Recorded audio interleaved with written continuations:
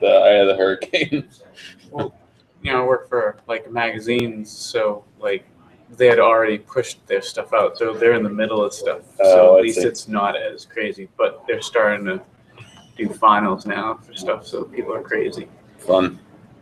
Which magazine company do you work for? Sandow, they do interior design, new beauty, kind of high-end magazines, Okay. Lux, things like that. So, Ones that are printed on a nice paper stock and yes, and like new beauty is like the ads are basically 50% of the magazine is plastic surgery. oh, I see. Kind of people, doctors. Yeah. So that's where they get their money there. And then Worth, sort of, you know, like Worth is one of the magazines they deal with money in general. Of course. Yeah, I don't know. It seems like a little telling that a beauty magazine has 50% of its space. Well, that's what's made for it, really. It's sort of hidden. They get all this, how to stay young, but yeah, here's the real answer. Yeah. Surgery in it, a few $1,000s or so. And that's doctors pay a lot of money to get in that magazine. Yeah.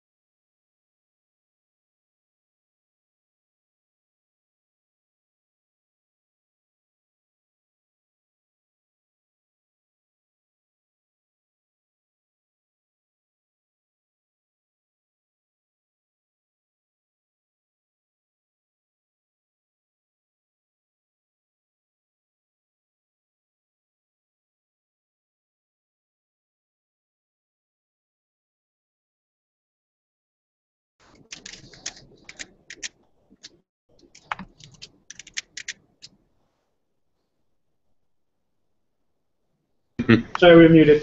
So I'm unmuting us and putting us back in the middle of the table. You can see half in of the us. middle, yeah. It's, Mostly we want I want to slide down there a little ways or something. Hey, Rich. Anyway, Rich. Hey, what's going on? is going to We talk. can't hear him Can't yet. hear him. Talk to us about. No, would you be able to do that? That'd be too much to ask for. Sorry. Can you hear me I'm now? just, Selection. you know, I'm not good with computer. Can you do sign language? Can you do sign language for him so he knows that we see him and we're working on sound? This thing has a button on that says laser on it. I just really want to push all buttons that say laser. Can you I hear probably us, shouldn't, Rick? though, huh? No, you can't hear us. Laser pointer built into this thing. I can hear you guys. Can you wave your hand if you can hear us? He can hear Yeah, us because yeah. he was responding when I said hello before. Just we can't hear him. Yeah. It's just a matter of choosing, I guess, the right. Or turning the output speakers device. on in this room or whatever the heck it is. Testing. Hello? Can you hear Hey, me? That's closer. We're getting closer. We're getting closer. we can hear you Actual as sounds? computer speakers. We have some sound Where are the actual speakers for? for the. Don't cry for me, Argentina. The truth is, I never left you.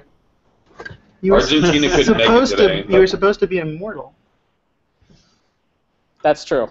That did not go as planned. Yeah. All I had left was Argentina, which is currently having no money and can't bring me back. It's very sad. Are there speakers in this room? Wouldn't it be just awful if there were? Ceiling. I don't know what those things are, but those are projectors. There's the I don't know. projectors. There's a sound system in this room. I mean, there's certainly speakers above our head in the recess. Yeah. These ceiling tiles. I'm sorry. New room. Yeah.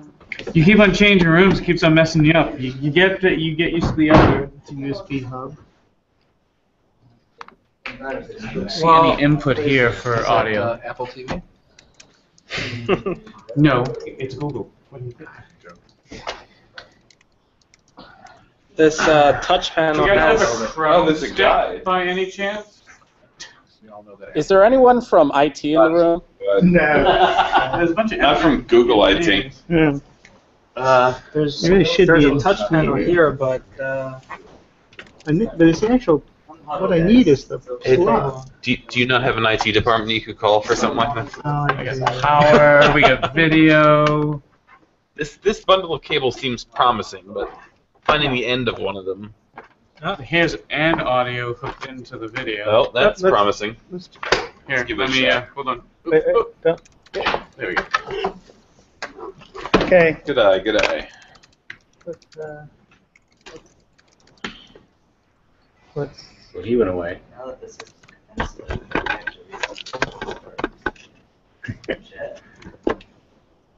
Oh, possibly. Possibly.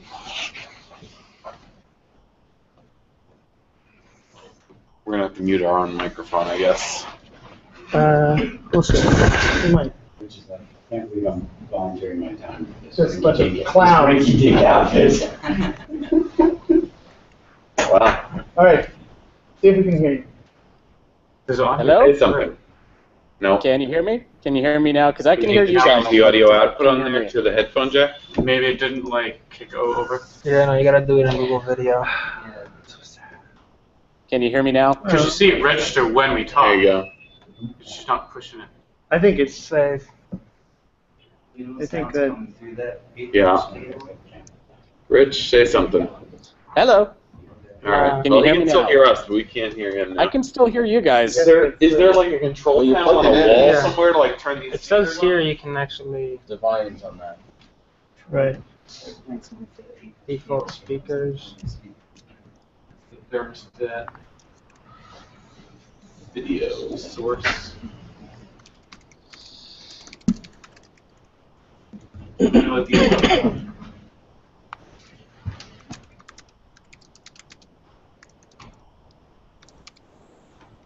Those are like, Yeah, just lights. Okay. Saw an up and down button, thought maybe it would be volume.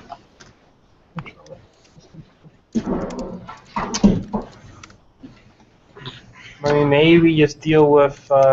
test it out and see if you can hear music. Yeah, that's all right. Let's get started. I apologize. Okay, we can hear you on the internal speakers. We'll all be very Yeah, this quiet is in the a- room. Might use Okay, so you guys can hear me now? We can hear you. Oh, Okay, good. A lot of times Google Chat is those preferences, of course. How about now? Say something now. Hello? Hello. Finally. Hello. Random plugging and unplugging, as always, successful. All right. So, welcome everyone. Starting. If we pretend at 4:30 is when we start, we're right on time. Welcome to the first MacAdmin Monthly of the year. Welcome back from the New Year's. We asked Rich to talk to us today about some of the recent security updates, particularly the methodology that Apple used to deploy, particularly the NTP update. But anything along those lines you'd like to talk about, you are welcome to talk about. Okay. You know, sort of as structured or unstructured as everyone wants it to be. But we thought, you know, we could start off if you could give us an outline of what, not as much as you want to go into about what the NTP issue was, but more importantly, how Apple went about remediating it, and then you can ask questions and stuff like that. Okay. I'm going to try sharing my screen since that may be a little easier. I actually have a blog post on this. Awesome. So I should be able to show you guys roughly what got discovered. So let me try to share my screen. See if that's actually going to be successful. Do you need technical help? Let's find out. Uh, It's asking me about things. There we go. Managing OS X's automatic security updates. Okay. So, so essentially what was going on. Why don't you plug your blog first? yeah, I was going to say, what's the address of your blog? It's an awesome. My blog is, let me, Derflounder. dareflounder.wordpress.com. Hopefully you guys get, it's right there. Hopefully you guys can see that. Do we want to know what Derflounder means? Like the fish? I have previously publicly stated that I will reveal what Derflounder is actually all about the day after Jamf reveals what Jamf is all about. So I feel very safe that I will never have to reveal that secret. So the first computer I ever used was called Flounder, and it was named after a character in Animal House. Interesting. I'm assuming. I can neither confirm nor deny that's close. So, at any rate, but yeah, derflounder.wordpress.com. So you guys should be seeing an entry for managing OS X's automatic security updates. Indeed. Okay, so on last month, on Monday, December 22nd, Apple released an update that just kind of mysteriously installed on everybody's machines, and people proceeded to freak out and say, how did that happen? How could Apple do this? What wizardry powers were they using?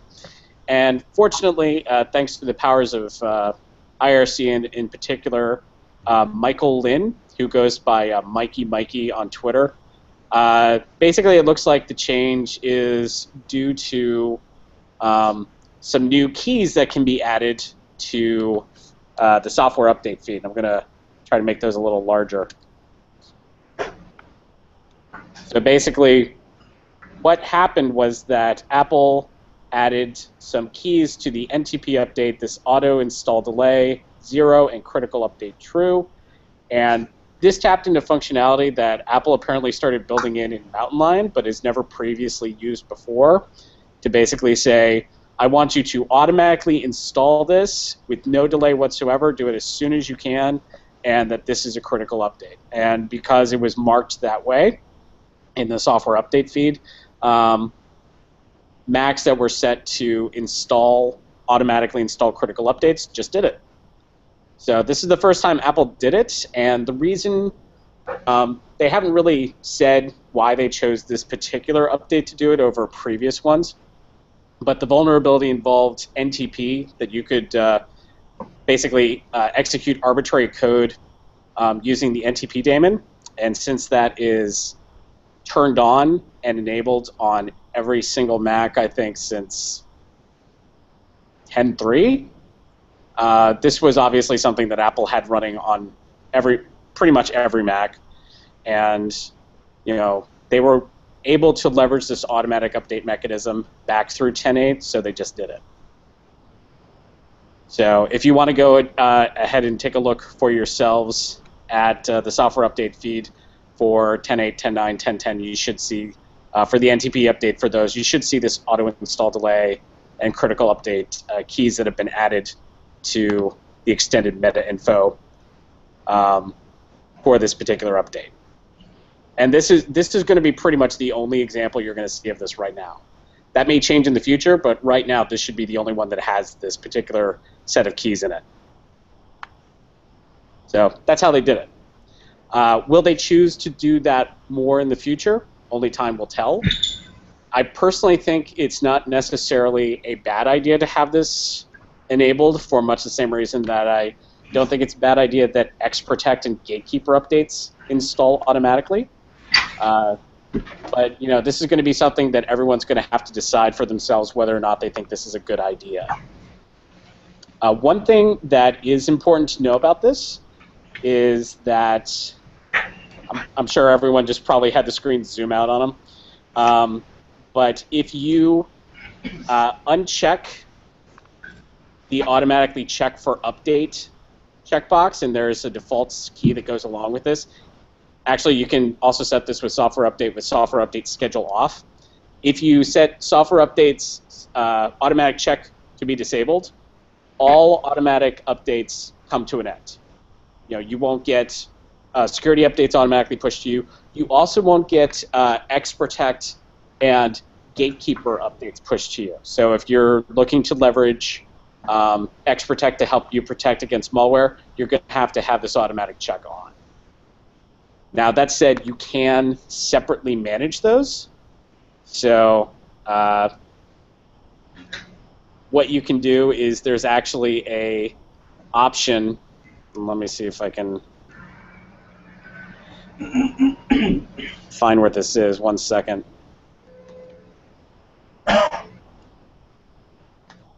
So if you deselect, so you can have the automatic update check going, but if you deselect install system data files and security updates, what would have happened would have been that the NTP update would have shown up as something in your software update feed that you should install. It won't install it for you, but it'll come back and say, I think you should install this. It's a really good idea. Please install this as soon as possible.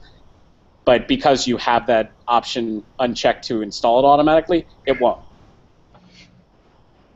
And let me see if there is actually a defaults key that goes along with this. And I don't know if I had it in this entry or if I had it in another. I have it in another. So 1 second, let me pull that one up.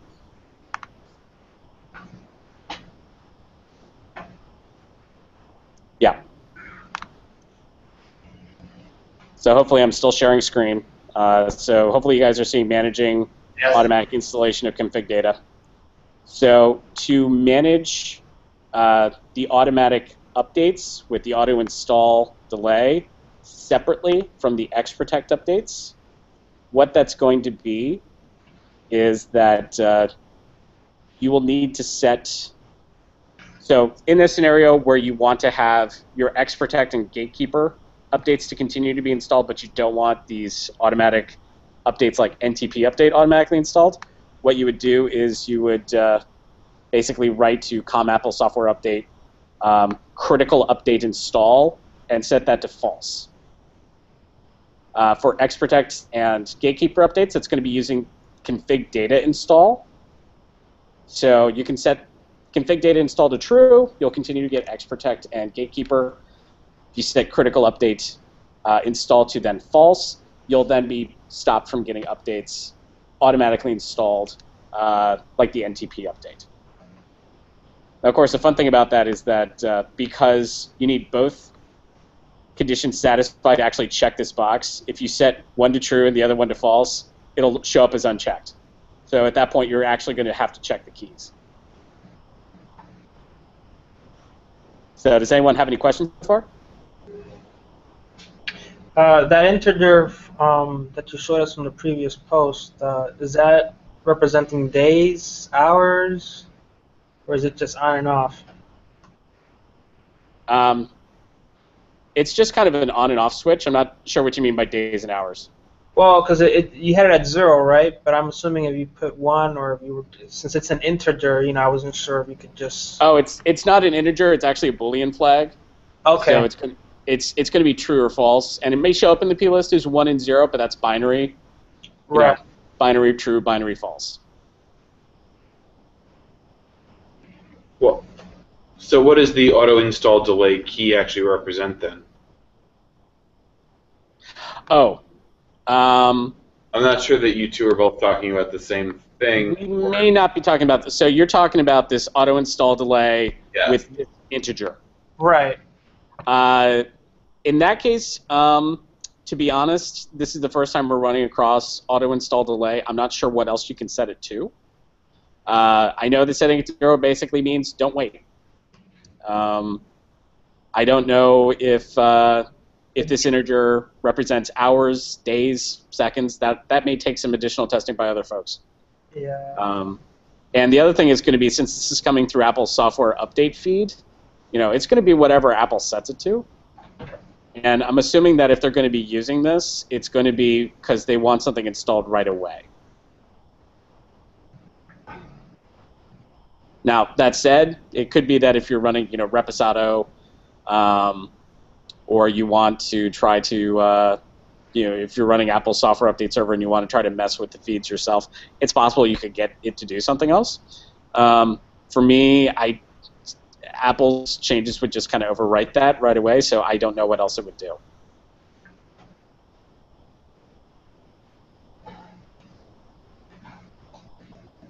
Interesting.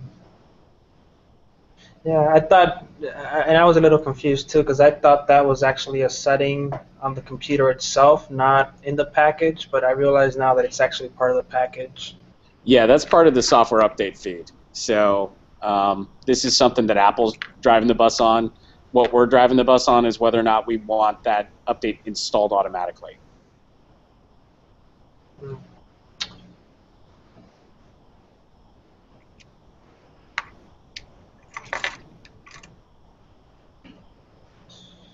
Anybody have any other questions?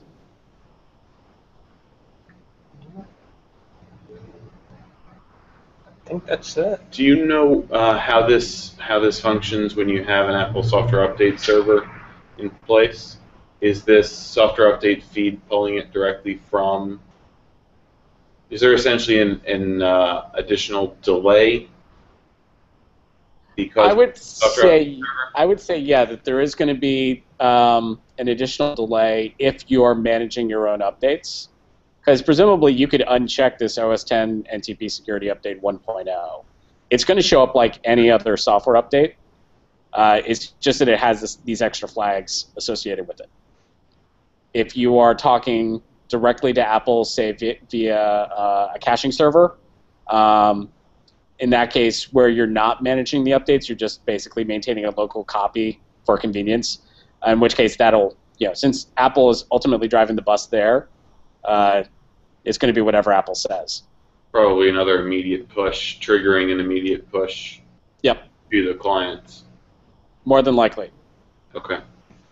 So just to say, with an Apple software update server, it replicates at 3 a.m. So, and then that's the time of the server. So I'm in London, so 3 a.m. for me. When Apple pushed the update here, it's obviously you are going to have an inherent delay from that. And then if you cascade them as well, and if you've delayed that, like we did, it took 10 days for it to hit our software update servers. So in theory, it should be up to 3 a.m. off Apple software update server. Mm-hmm. But yeah, the caching server should get it almost immediately. Yeah, the caching server doesn't have a once every 24-hour pull, is my Right. understanding. Okay. 5-inch, by the way, it's Ben.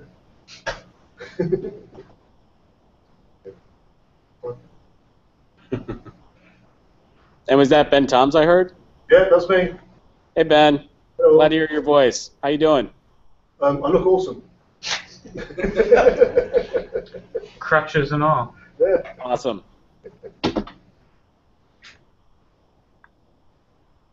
So, and also I'd like to just, once again, I think I mentioned this earlier, but Michael Lynn was really the person who found this.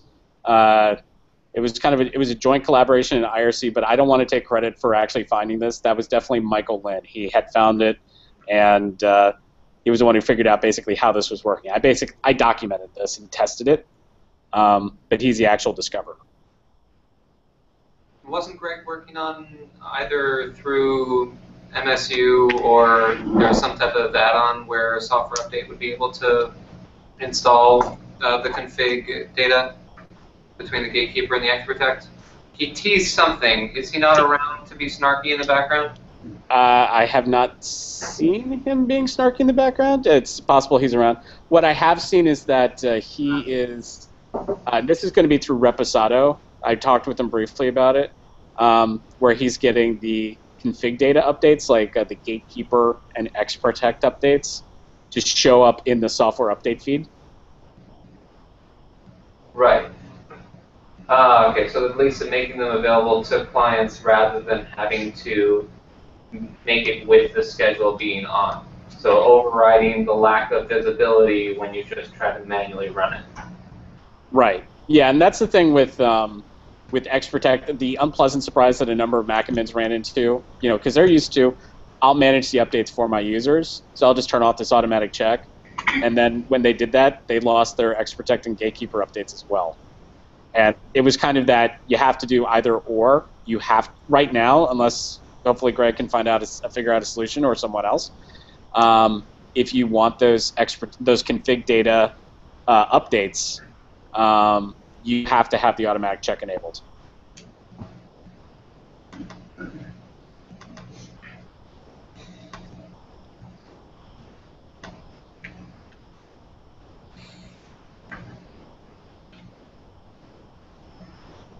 Anybody have any other questions or anything else?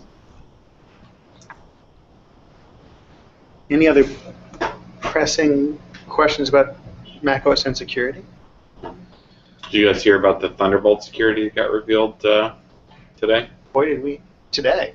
The Thunderbolt security issue is at least getting talked about today. I don't know if today was the very first day. The Thunderstrike. Thunderstrike, yeah.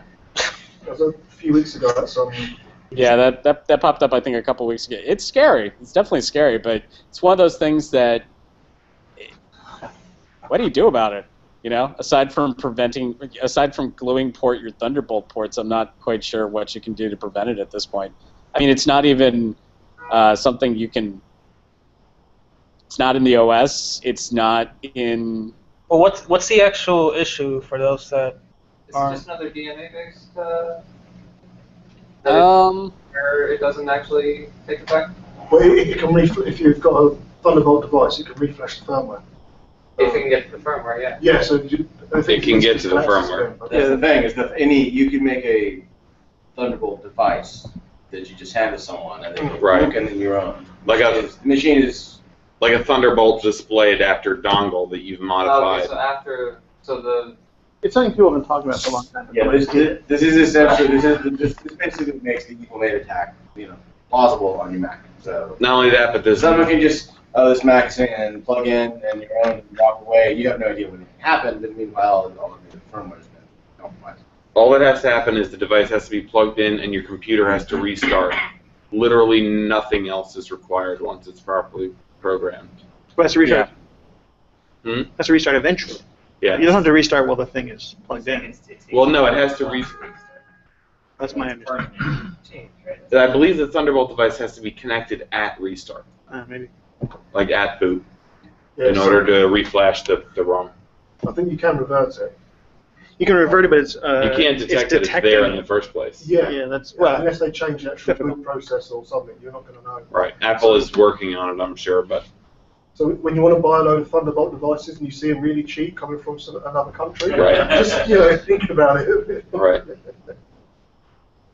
And just for safety's sake, don't restart your computer while you're connected to somebody else's projector or whatever.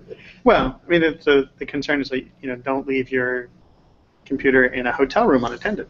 Right. Right. Leave your computer anywhere unattended ever, which is Right. gets It's to be a totally little realistic. difficult. Yeah, totally realistic security Yeah. concern. Fortunately, it does at least require physical access to the machine, so that's somewhat limiting. That's always been kind of the rule, though, isn't it? Physical access means it's almost compromised. It's always been kind of the rule. I know we're trying to mitigate it through things like firmware passwords, firewall, and stuff like that. So Right. there's always been that thing, isn't there, about physical, you kind of assume that someone could grab it. Yeah. I think it's the thing that's concerned a lot of security people I've talked to is that it is the undetectability. It's like somebody gets hold of my machine and does something to it, it's probably detectable, but someone could compromise my machine, install, whatever, a keylogger, and it's undetectable. That's kind of... And with, even if you wipe it. Right, and if I wipe it, it's still there. You read the firmware instructions that would deal with. Sort of, but that goes to the Sort kernel. of. And the firmware could lie about what's there. Right. If your compromised firmware says, no, I'm legit, it's fine. Yeah. It's not. There's no trusted boot option in OS 10 where you, Right. You can check some of the firmware every time you boot against something, blah, blah, blah. So. It's the kind of thing, too, where 99.9% of users are never even going to hear that this is a potential vulnerability. So even though it may affect a very small, may be attempted a very small percentage, a very small number of times, there's very little that would stop somebody or really even give somebody a red flag if somebody said, oh, hey, yeah, this is how you connect to our network. Here's the adapter and plug into your Thunderbolt port or whatever, or plug in this display connection. The exploit basically gives you, it would give you theoretically the access, it's like a rootkit. It gives you access to installing keyloggers, installing... To the OS once it's rebooted. Right. So then the OS is making calls to the firmware. You can bootstrap anything in the firmware. You do anything. If you were to have FallVault though installed, would it still be affected upon when you let's say the computer's turned off, you got the Thunderbolt device plugged in, you're booting up, would it still affect? It wouldn't be able to steal your password until you entered it, but then it would be able to. Right. Yeah, you're basically good up until the point where you put it like Ed just said, you put in your password. But if it has a key, like a password keyboard logger gone, well then you're hosed. It's like a newfangled keylogger. Among other things.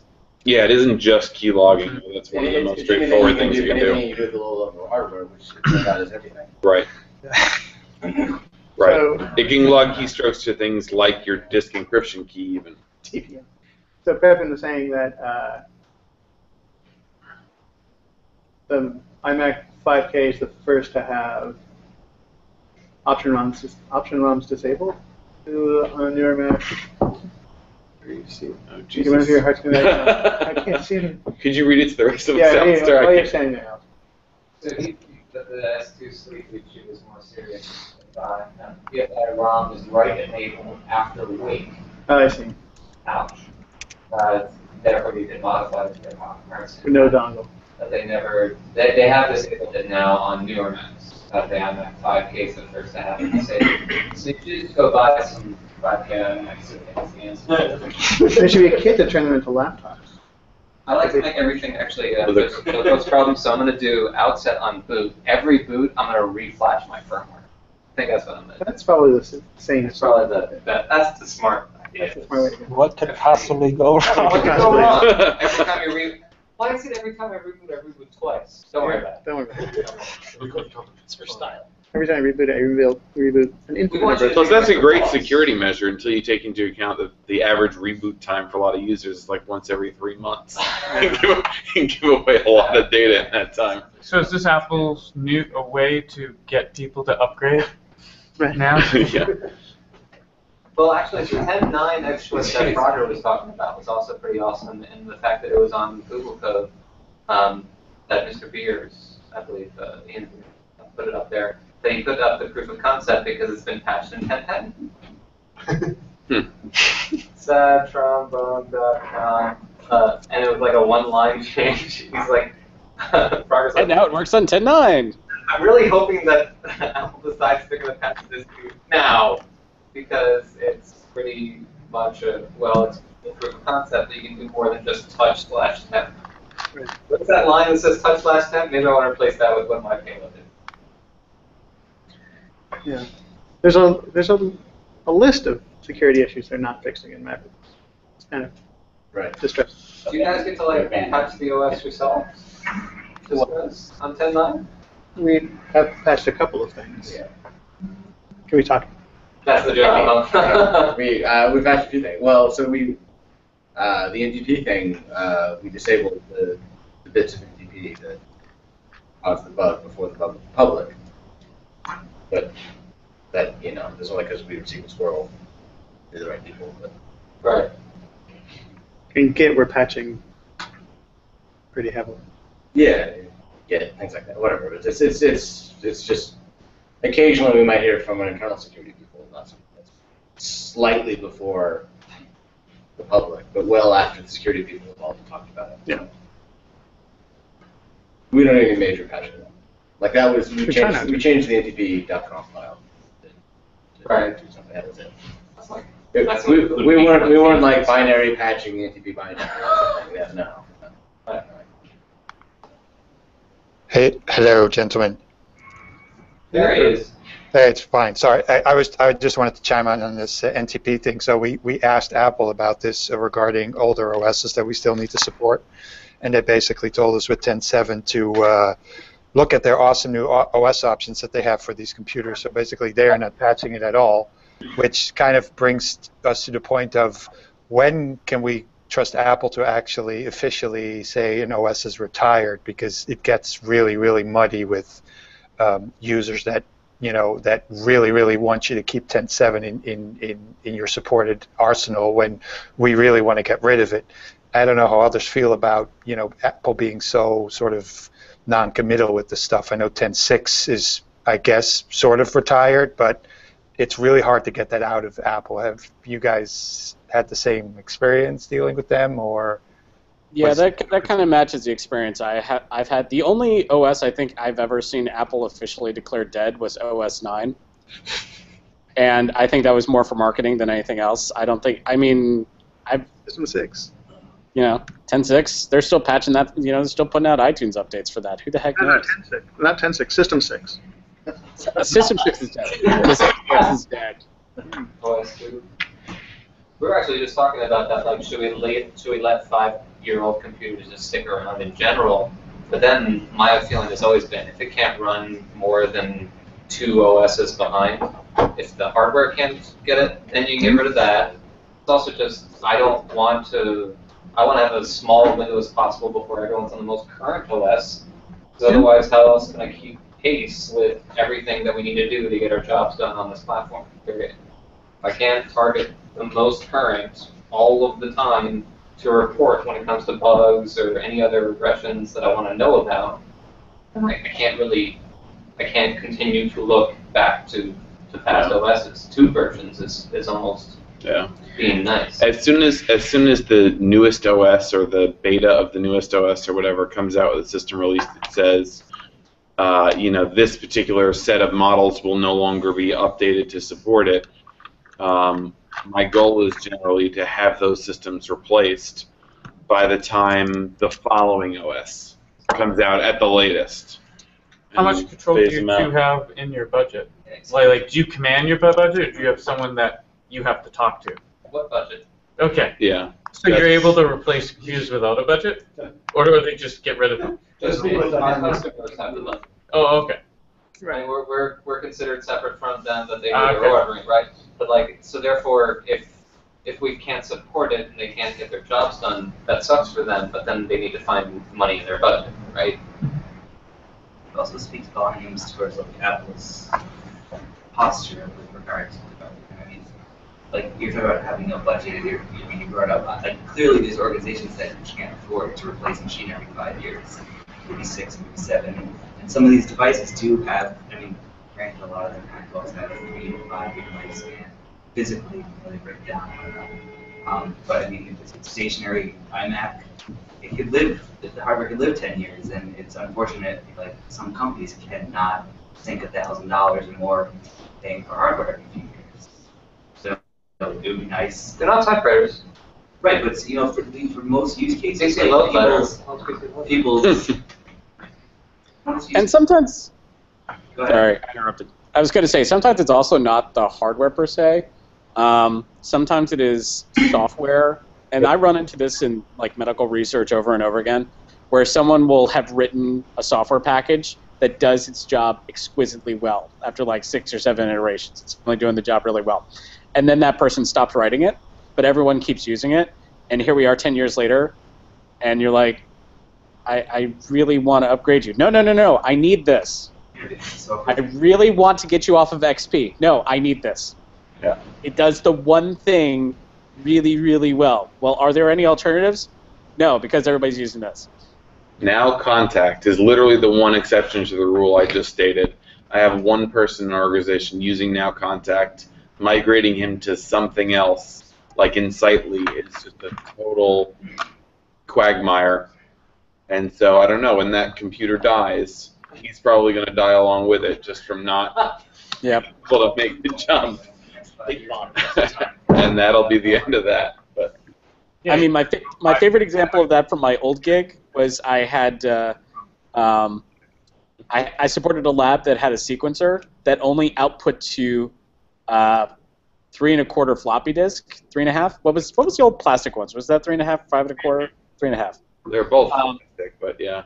It only output to floppy, and they had a PowerBook 2400. I kid you not, a PowerBook 2400 with the floppy drive that served as basically the intermediary between that scanner and the network. They'd plug in the floppy, they'd connect to it over like Apple Talk, file sharing over Apple Talk, and that's how they got stuff out. And I asked them one time, I was like, well, what happens if this laptop ever dies? They said, well, we'll just get another one. I said, no, you won't. eBay, you'd be surprised. Maybe. You'll have to buy 3 just to build one. Yeah. Yeah. I've noticed, I just love to hear everyone's take, giving people administrative.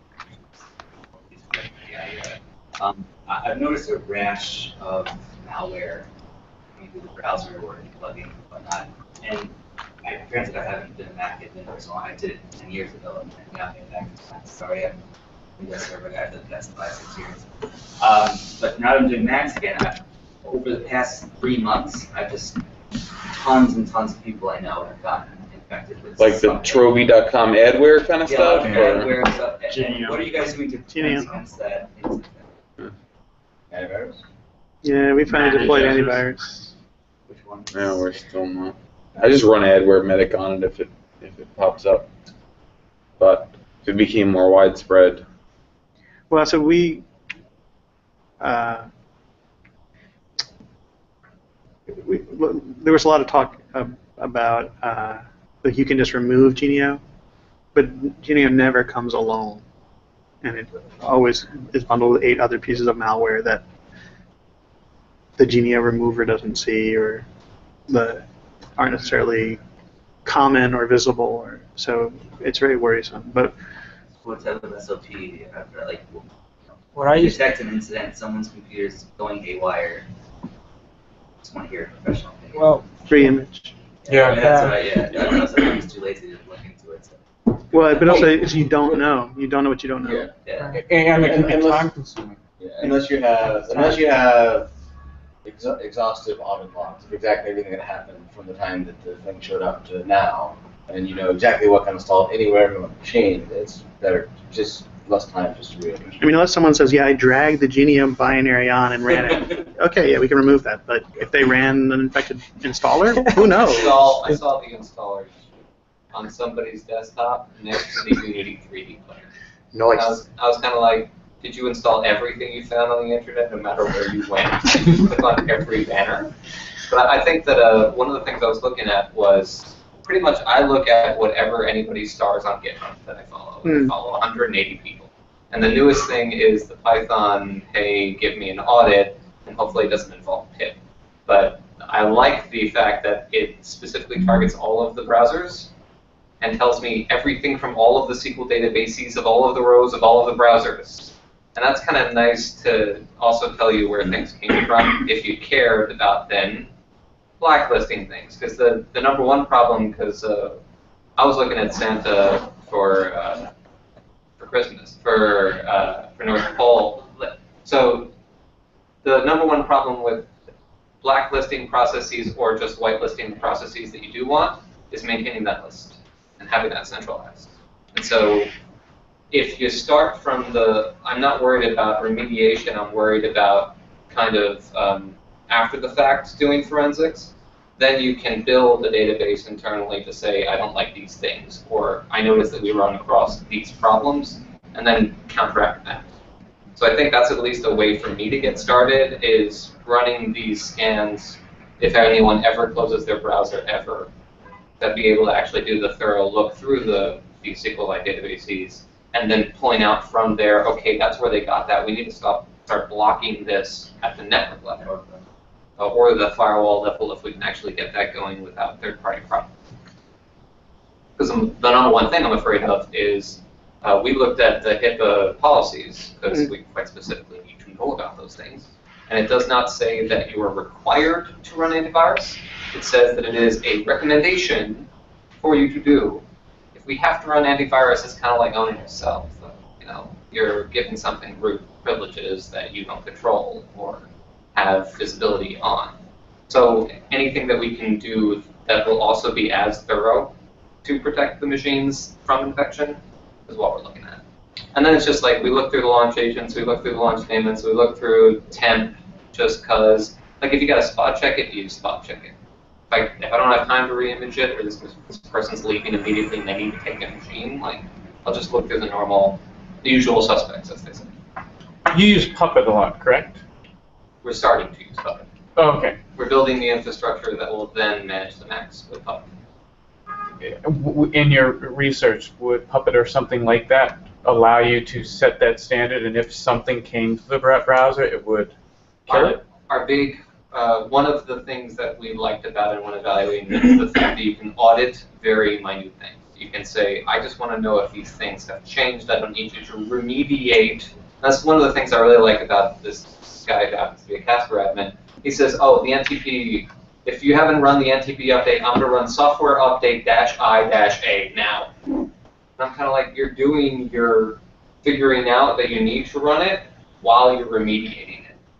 That's kind of not how I want to roll. So I like the fact that Puppet can kind of say, granularly, if I have anything that I'm concerned with, just notify me on change. Like there's even early on when I took Puppet training years and years ago, there was somebody who got emails every single Puppet run. Because I guess email is how you communicate. Well, but it's a ridiculously powerful tool for very granular interaction with the machine. I was also looking at, I think Facebook has the OS query. They build a SQL database, essentially, of the running system, and you can run SQL queries against it. Which, I guess, is a plus to somebody. To what? Determine whether something's changed in the file system? Just to be able to say the way that I would query a database of this information if it was up somewhere, I want to be able to query it against the system. As for people who find SQL queries fun to work with, I guess. It was just really interesting as a thought experiment that they wanted to quantify a running OS as a database. Because it is essentially like an open file system. There's activities going on all the time. So that is a way to think about it. But there's lots of things to choose. And I think, at least for us at Google, the best end game will be Santa in full, whitelist mode, right? And with some better solution to manage all of the exceptions. But, yeah. Right.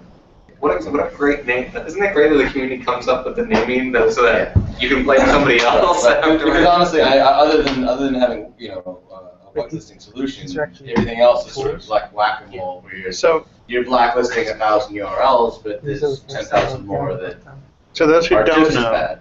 Right. Santa is an open source binary whitelisting tool that Google released. Whitelisting or blacklisting? Yes. Whitelisting, blacklisting. Binary control tool that we open sourced a couple months ago. Right. North Pole is an open source server for Santa that has nothing to do with us, which allows you to control what binaries are whitelisted or blacklisted on your client machines. Does it come preset? Is it like a subscription service or? No, it's an open source thing. Does it come And What we- do preset? you? And I would say that we have not released an open source server for managing Santa yet. Santa's a client. Santa's a client. So as a client, it's basically the client agent that reads a local database of whitelist or blacklist. Does Santa stand for something, or? No, it just knows if you're naughty or you're nice. Like Oh, it. Jesus. Really? I thought you were I'm not joking before when you were responsible. making North Pole jokes. I had heard of No. Santa, but I hadn't heard of North Pole Yeah, yet. North Pole is just someone else who wanted to. So we released the client with no server. Yeah. Yet, and someone else obviously wanted to do more with it than just manually manage a local SQLite database. So. Well, that's usually what happens, You didn't right? have With a lot of these open sarcastic source comment. tools, where like you get the client stuff, and then the server management tools Yeah. come in afterwards. Yeah. Does So, the- so I mean, antivirus will certainly save you from a lot of imaging because it'll probably catch the geos and the random stuff before it gets installed. In some cases. So the advantage of binary whitelisting is it catches stuff that, like, Yeah. antivirus is going to catch things with known signatures. The Yeah. advantage of Yeah. binary whitelisting is it catches things without known signatures. Right. Some specifically crafted targeted malware just for you. The binary whitelisting will stop that Right. because it's not in the list, so it can't unless they've managed to crack Which Apple's code signing would key. Does North Pole come with a preloaded list? I don't know much about North Pole. I just heard about it a couple of days ago for the first time. Yeah, I just know someone else has been writing that. Go. In Go, I think. Is it? Anyway, maybe not. And I'm not even sure what platform it runs on. But Come on, that's not it. Over the weekend. What? Node. You know, it's I like the fact that it's a text that one must get their own signature for and get going. Because it is that low level that Yeah. if you don't kind of know what you're doing, you could make a pretty inoperable system. Right. It's running at a very, very low level. Right. Yeah. The Santa agent. Yeah, runs. Apple's changed the for good reason that they've locked down kernel extensions on assembly. So like they have to have a signature, or unless you're running in like a specific debug mode, which is really dumb. Dumb to do, not dumb for Apple to have done. Right. So we've provided, and it's hard to get Apple to give you a certificate, kernel extension signing certificate.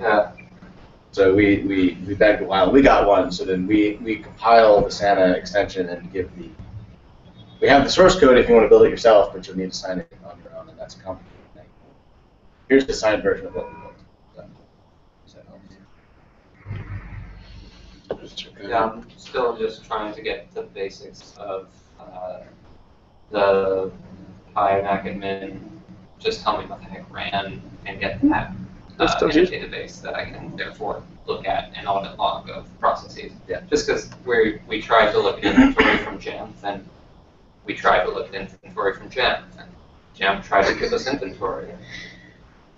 And we saw that the screensaver was the number one thing in use on people's systems, and we're kind of like, how's about let's stop looking at Jamf to be the solution about application usage. If login window is not a process that I need you to report on, thank you very much. Right. Hiding. Sorry? You can have whitelist blacklists for their own internals. Like obviously, so it doesn't have to be locked. So flag it. Right. But So just like the getting the database together of this program launched at this time and it ran for this long. I need that for licensing anyway. I need that to know that we're actually using all of our Office licenses, for example. Yeah, Gives us, I found that a little file. interesting that it wasn't built in. It's like there are certain features built into the tool, but they don't take it to that next level. Jason is leading you right when it comes to JSS because he knows everything about the JSS and it's a great friend. So I'm not going to say anything bad in front of somebody who knows Jason about the JSS because it's great. So. Or in front of Penton's award-winning presenter at the Chain just months ago. You cracked me up. Yeah. I don't know that topic. I was reading this morning. First time I saw the article, and we might have mentioned it like 2 meetings ago, or I guess 2 months ago when we had our last meeting. So I guess with Yosemite they changed a couple of different things, but one of the daemons was Discovery D was put in place to replace MDNS. MDNS responder. And basically in this article they were just talking about like all these issues that were coming up, and we haven't deployed Yosemite yet. And I was just wondering, have other people like other Mac admins been running into issues? And go. Yes. Softball. Yes. So far Yosemite's been unpleasant from a Wi-Fi point of view, name discovery, name resolution point of view, just general sort of. It's just generally not good. Yeah. I mean, we're incredibly anxious to move to it because a lot of the security bugs that have come out are not fixed in that place. They are fixed in Yosemite. But then you also get like Wi-Fi crappiness and Specifically, has name resolution been a thing though? Yeah. Well, so they rewrote. They took away MDNS responder and wrote Discovery D from scratch, which was a terrible idea because of course now that all of the cruft and crazy bits from MDNS responder those were all fixing bugs that they've since got rid of, and now all those bugs are coming back because they didn't carry over all the cruft and weird bits. So and Here's where the article continues, though. They say at the end, like, if you don't want to experience these issues, you can actually port over the working. And it's like, do it at your own risk, but it's just like, I don't think I'm going to deploy an OS with a patched version of No. I mean, we're responder. we're going to sort of move with Yosemite sort of as is with the list of these are the things that are crappy. But the big three that I'm hearing are Wi-Fi, DNS this morning, and then some of the AD issues with like booting up and just not getting past the boot screen at 50%. Yeah, I just went the rounds with Apple about that. Yeah, and it's like those are three. Thankfully, we don't use Active Directory. It is quite specifically Active Directory, and it's It's not even 12 volt or anything like that. You have to smack boot caches, but then you also need to specify a DS-bind timeout. Doesn't matter what the DS-bind timeout is. It doesn't matter that the default, according to the framework, is 60 seconds. If you specify one, it'll actually let you time out and log in. So, and then you're fixed from that point forward, because they haven't forensically said, okay, or put their finger on, okay, this is what is broken and why it happens on 4 so far out of 20 machines. So I'm not That's a stupid percentage, but it's also like weird that it's only been that intermittent. Same exact hardware models, same OU containers. Is this after you initially bind it, and so one-time thing? The moment you bind it, sometimes people are able to more steadily get it going by just pulling the plug on it and forcing it down, and then when you boot back up again, it's hung. And the symptom is if between a third and a half of the progress bar you don't get a mouse cursor, you got it. So it's easy to recognize. But some I've re-imaged the moment you bind it again. So it's nothing special about the image at all. So I stopped re-imaging at least like a smart person. Backing up data, but data's cheap. And you said set the what? What do you need to change on it? So Pufai Brienne is the first one who, from the Apple ticket, got it's a /. Man, do I know it by heart? I'll say /private/var/dp /capital boot /C caches, but like just cat boot cache. If you star that to get rid of it, that is the most likely culprit. But people are also snacking /library/caches com.apple everything. Mm-hmm. Just because, nuke it to make sure, right? Nuke it you can only be sure one way.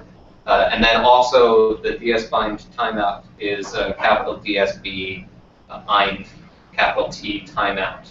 Is this on any on the login window? Is this on your blog or anywhere I can just Google? So there are like two So I threads. can't type as all of fast us as you can So- talk. All of us are really like resilient to like actually documenting this because it's so effing pernicious and it's so effing stupid.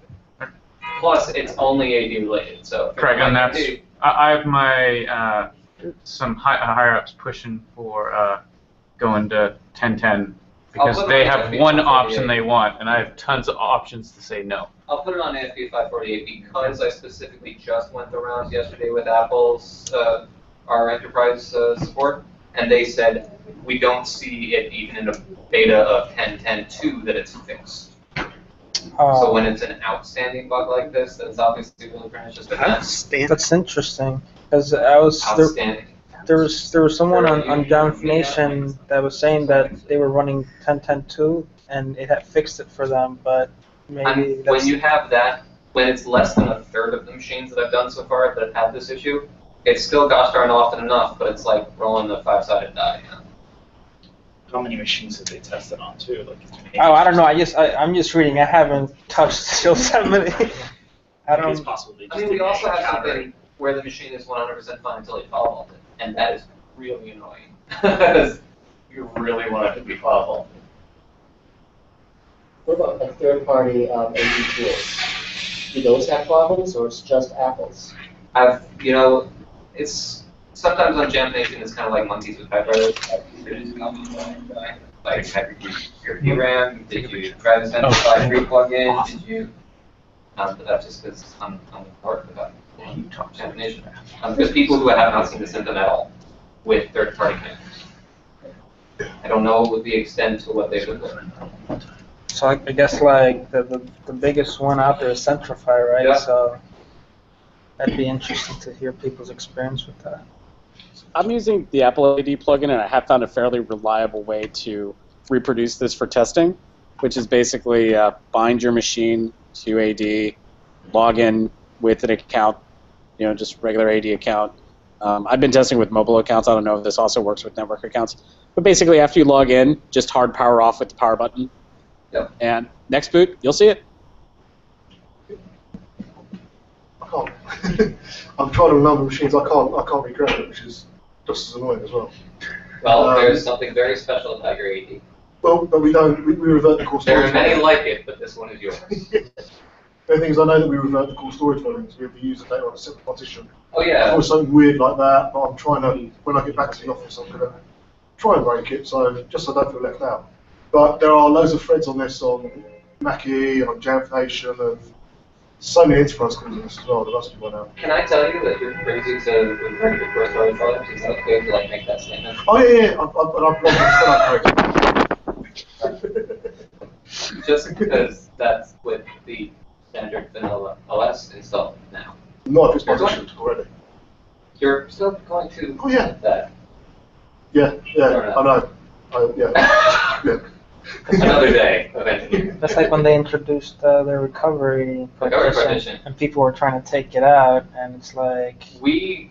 So I was heavy in the NCDMG project, and we were happy that we didn't have it. We I didn't realize remember. why. And then we caught up with the fact that we weren't doing Journal of HFS Plus, and was giving up on trying to create it, because it shouldn't.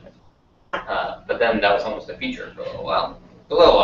So I was annoyed that Deploy Studio was restoring it separately as well, when it didn't need to. ASR will happily find both of the partitions inside of the, both of the volumes inside of it and lay it down. Well, I've been actually having issues. So far, I've had 5 machines from Apple in the past 2.5 months that have come with. Has anyone had the issue where it didn't have the recovery partition? Like, well, I'm going to image it anyway. You go to image it, it doesn't work, and then you try to net restore it and gives you a -1005. Are you sure I feel like that we had a few machines like that a while ago. And when you bring it to Apple, their software tells them the hard drive is bad. So I've been getting more These so- all Wait, Apple SSD. Right, you said hard drive. Nope, they're all just regular hard drives. Alright. They're not SSDs, and they all have.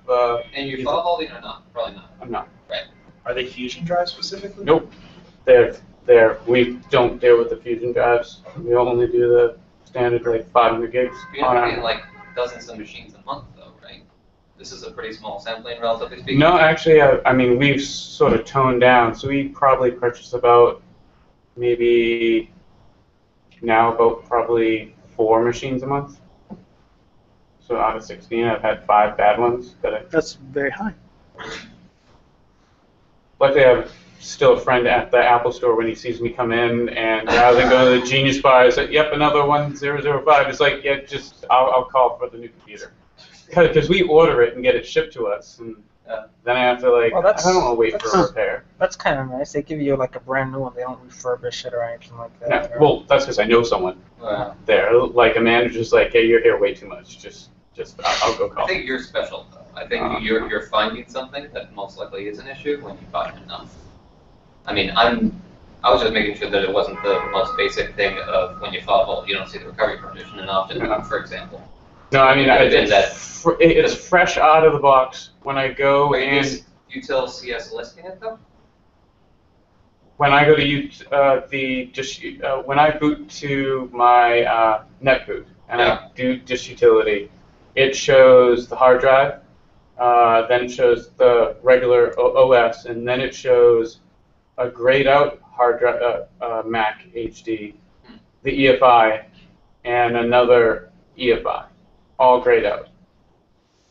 And I can't re-image it, I can't repartition it from there.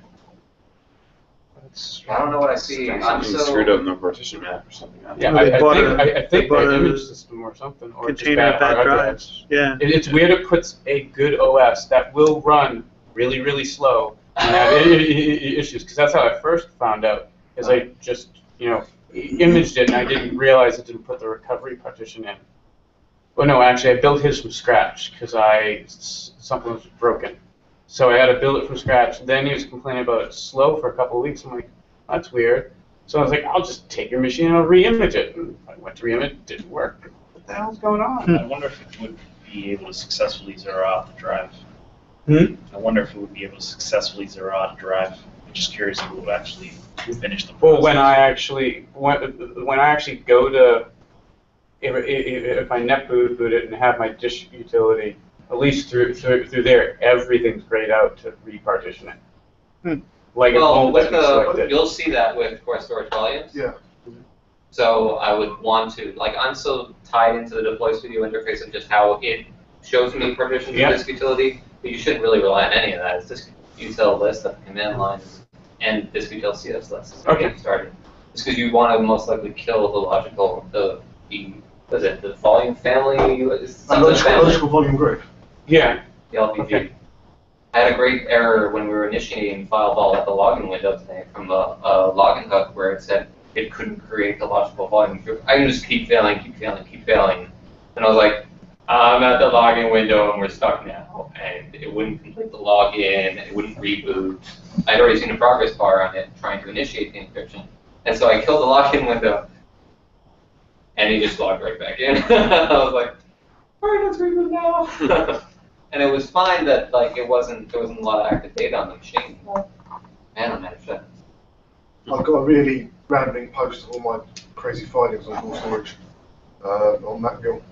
So yeah, I've got the commands in there and stuff I struggle with. If any of that helps, I've listed some out there and some of my findings. A load of the commands are actually not documented, even though they've been around since 10.7. Such as like resizing volumes, I think is one that's not there, and so when you do something stupid like partition like I do, it becomes really difficult to mess around with. So yeah, it's in there. If that helps. It's like an expect strip. If you're running strings on a binary, how to do the things you want it to do. I've got expect scripts in my book. That's left. And you grab before awk. But it does sound like it's got multiple core storage volumes on there, which is weird. Disk utility won't allow you to partition more than 2 core storage volumes per logical volume group. Correct. But you can do it through disk util CS, create volume, and other tools. So, but like I said earlier, I think it might be whoever's imaging them before they come to you. their workflow's screwed up somewhere. Mhm. Could be this one intern that they had to like, and you've got them all, you know. Probably.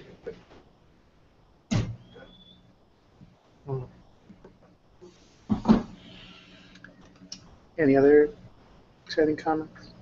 Questions? Yeah, I don't know. Oh, We can end it on this. So I've been now at my current job now like 4 months or so, and it's a bit of a process trying to like rebuild things without taking the current infrastructure out, right? And there's a bit of a cultural and behavioral component to things, right? And one of the issues that's going to come up, and I'm just trying to think ahead on how to tackle it, is how do you deal with pushing out updates to computers to end users that rarely log out or rarely restart their computers? You know, how do you deal with that? well, Force it. yeah, Monkey. Use the software to force it. Yeah, we rely on Monkey, and Monkey lets you put a deadline on anything, and it gives basically the user.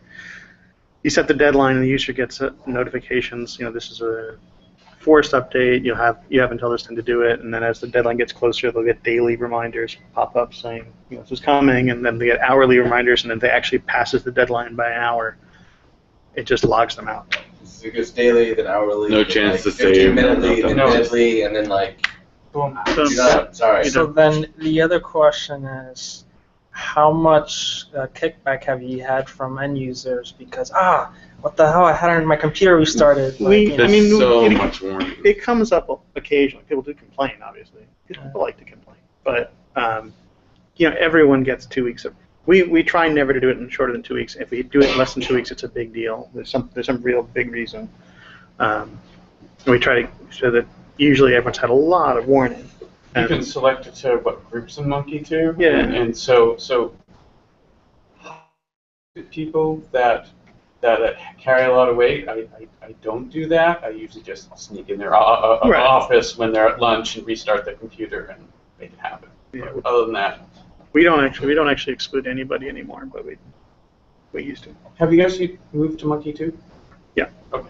We've moved to I Monkey have too. not. Largely happy with it. We moved because he said it was that Monkey 1 wasn't going to support Yosemite, but actually it does. So, but we moved and we're happy with the new version. What were you gonna say? I've been doing this for Windows environment for the past 6 years. Obviously, more crucial and now becoming crucial for our nice little Mac world. But a lot of it has to do with service acumen. It's the way you approach it to them. You don't be like, I'm forcing you to read it. No, you go meet with some of those critical people or the resistant people. You'll bring a stack of news articles regarding NTP hack and what it could do and influence their bank accounts or whatever. And like, you sit down and like, listen, I really apologize that we're changing the reboot policy.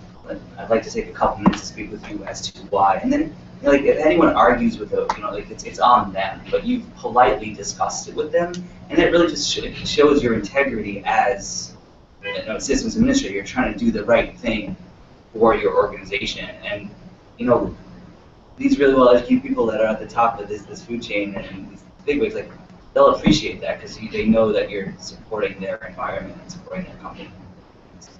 Yeah, we know our audit should apply.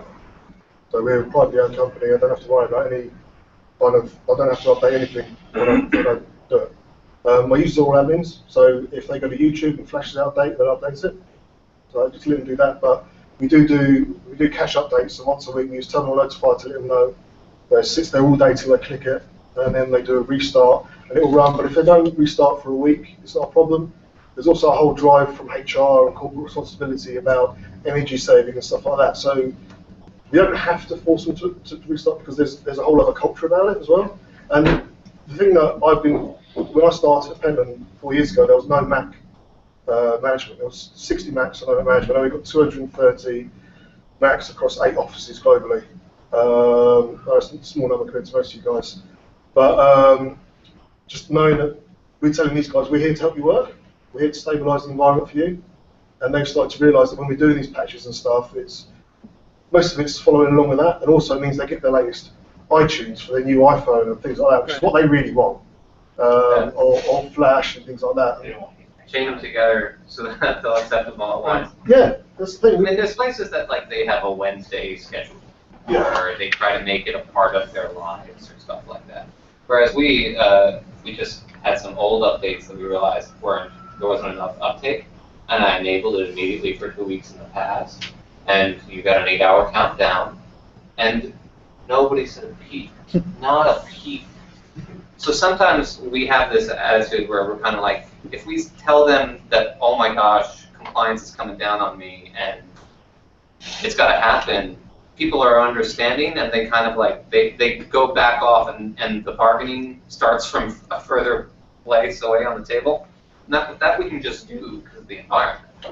Yeah, I mean, I think that the two great things, like, one is it's really good to just make your SLA very clear with the users. And like we have a commitment. We will not restart your machine unless we absolutely have to. So when we say we have to, you've got to trust us. So we really do have to. Like, we've really gone out of our way to make sure we can do everything without interrupting your work. And if you tell users that, like, I will always avoid restarting you. If I tell you I have to, I have to. And the other thing is that we also have the luxury of having a department in charge of security that we can point to and say, oh, they told us we have to do that. And compliance. Yeah, compliance told me. So you can create that. I say, like, I go to Rich Troughton's website, and when he says there's something important, I know it's important because he just knows his stuff. And look, you can give all users his email address. Yeah. When I go to Flounder and it says panic, I panic, and I trust him, and We have 3 different departments called compliance. No kidding. Just like people who make sure you have 3-prong power cords. I swear to God, that's a job. What? They do a great job. They provide a great service because otherwise we'd have a fire in the Gothard hospital. We'd kind of be nice and make sure that never happened. So it's very easy for people to be like, maybe I should act responsibly. A lot of times we just let it roll and see if we have to bargain from that.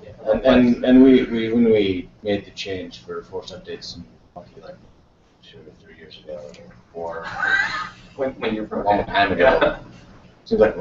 Anyway, I expected more blowback than there was. I mean, we had some kind of complaining, but I mean, considering how many people were in our user base, it was not that many. So have you guys found generally the user base are becoming a little bit more aware as well? They're a little bit more computer literate, maybe not in education, but just generally people are a bit more tech savvy, so they understand when there's pop-ups, and they know it's managed. They'll understand that, like, pop-up for a security update that's coming from your business, they'll understand there's a reason for it, and they're happy to comply. And I kind of see it that way. I don't know if that's a trend or if that's just... Well, our biggest problem are people who are too tech savvy. Yeah, I know how to manage my machine. You don't have to make this. Yeah. We haven't restricted the App Store. We're all standard users, but you have 2 app stores, and that's weird. But it also is kind of like, no, it's really nice, and Apple makes everything that just works, right? We have this stuff too. You want more stuff that you don't have to pay for, that you want us to distribute for you, maybe you'll actually tell us about that now. Yeah. So it's weird that, like, having Monkey 2, especially as the front end, helps it be a experience where also Monkey 2 doesn't log you out by default, period. Right. Which is a big change. It used to be, hey, I want you to actually clean up your gosh darn user memory. How's about log out of your user session? People don't want to do that ever. And it was like, but come on, I'm hedging with having you not restart sometimes. Wait, so how do they deal with it then? By default, Monkey 2, you don't need to log out.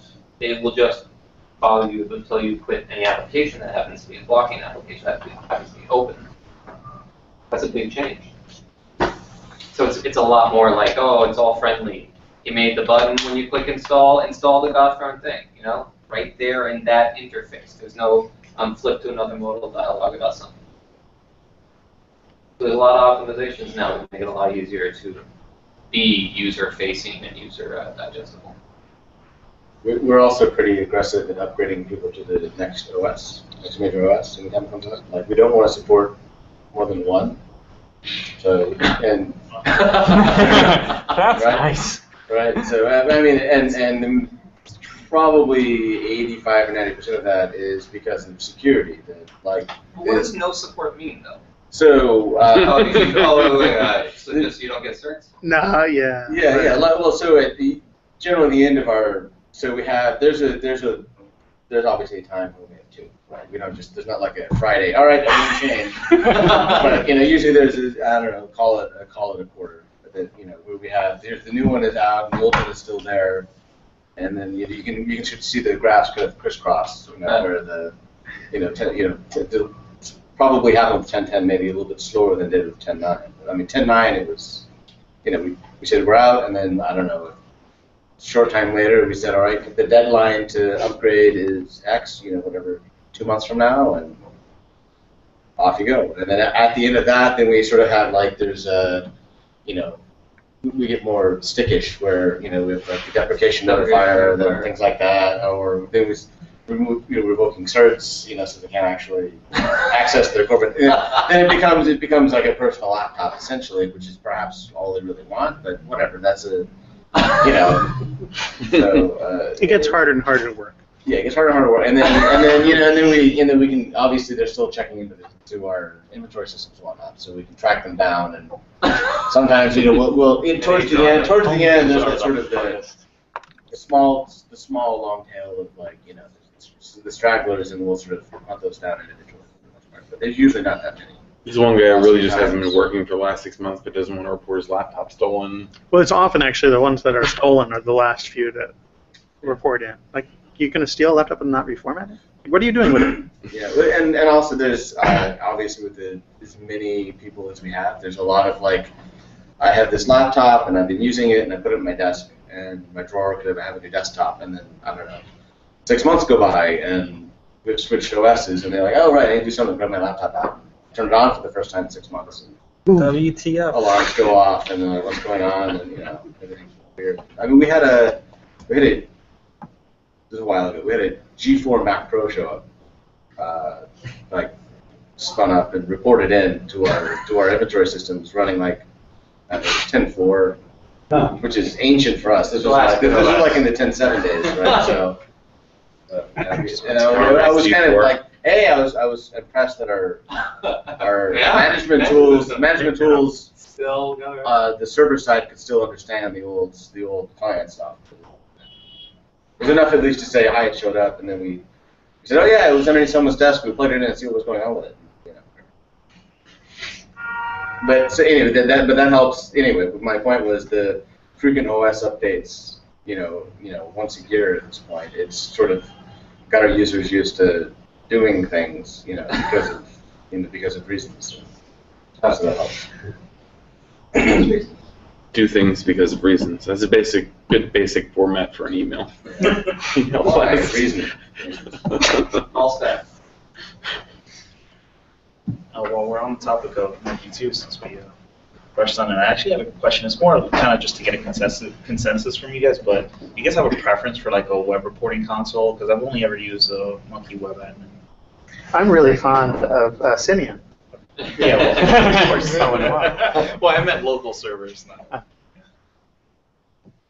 I've only ever used Simian. I know some people recommend Sal. Okay. What is it? Sal. Sal. Written by Graham Gilbert. My mate. I haven't played around with it much, but I just know that it's got a big following. I'm very interested in Sal.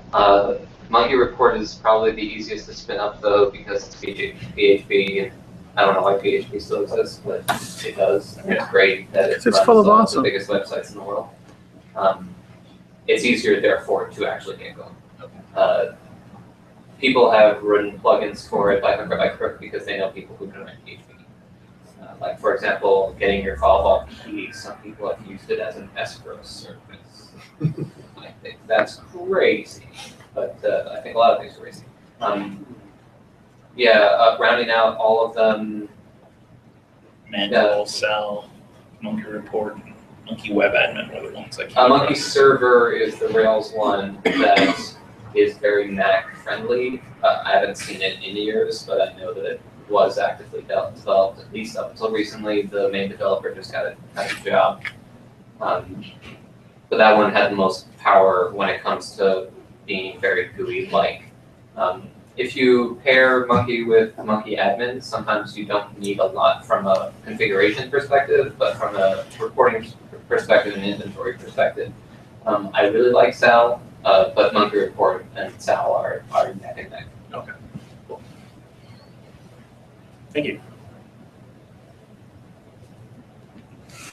All right. Well, thank you very much for coming. We'll meet again next month. I don't think we have a topic planned, but we'll try to think of something exciting and fun. Thank you very much, Rich, for your talk. You left. Yeah. And I apologize for not being able to read the tiny there. text. Yeah, that's really, Ed's very good about that. Wow. All right. Good. Thank you.